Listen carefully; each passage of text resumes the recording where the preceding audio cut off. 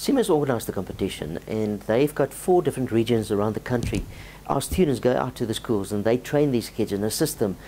Every school that participates in this competition gets donated the equipment totally for free. They don't pay a cent for it. Winning schools will get training courses from Siemens, and these courses are running, you're looking at 20,000 Rand a course per student that they will win in the end. So that's the investment from Siemens side. Every semester we train about 50 undergraduate students to become part of our outreach to the schools. They are mentors. They actually become role models for the kids that we go out to the schools.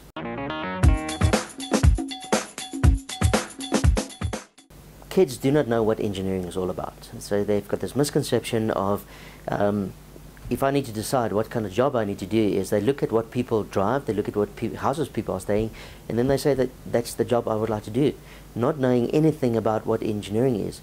So we from our side have got a community service program that we call it START, which is science, technology and robotics training, where we go out to schools, and with a short period of time we put them through activities where they can experience what it's like being an engineer, going through the design process, the manufacturing process, putting it together.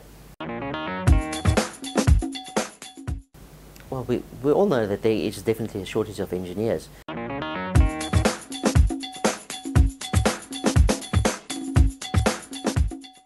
The challenge this year is to build a house. Right, now we think of building a house, a standard thing, a couple of lights here and there, but it's not just that.